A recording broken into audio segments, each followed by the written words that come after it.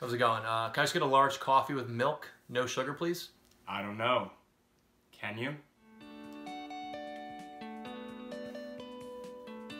Mr. Waterman. Mr. Jacobson! How are you doing, young man? Good. Real good, actually. I haven't seen you since middle school. Right, yes, it's been a few years. But if I do remember, you were a bit of a prankster back then. But a great student. What are you doing here? Just trying to get my coffee, sir. I got my kids in the car. We're actually heading over to their soccer tournament, so. Kids! Oh, shit. Time sure does fly, huh? Yeah, how are your kids doing, by the way? They must be in college now or something. They're alive. They're alive. Yeah, actually, I'm married now also. My wife's out there in the car. I met her actually at math camp a few summers after your class, where I became infatuated with, you know, mathematics and everything, and you wouldn't believe it. You would love her. She can count to pi to almost 1,000 digits. She's brilliant. That's great. That's really good for you. Yeah, she's a keeper. She loves math. How's the missus doing, by the way? She's dead. Oh my God, I'm so sorry. I didn't. To me. She took everything. Everything. Jeez. Do you think I can get that coffee?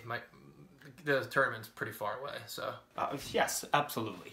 I'm going on and on.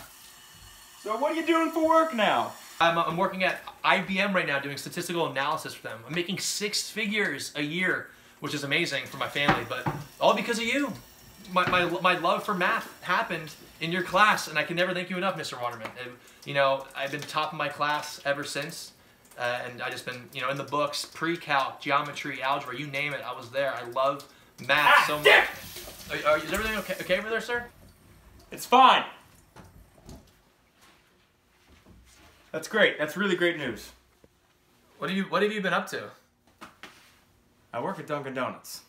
So are you still teaching, or? No. They fired me.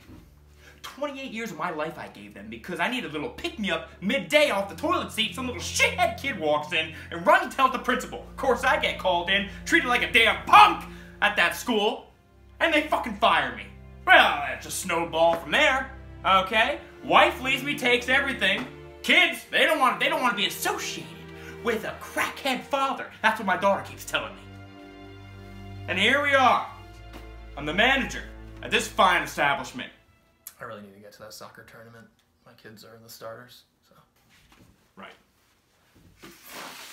Coffee. Donuts. Threw a few extra in there for the kids. IBM. 6 figures.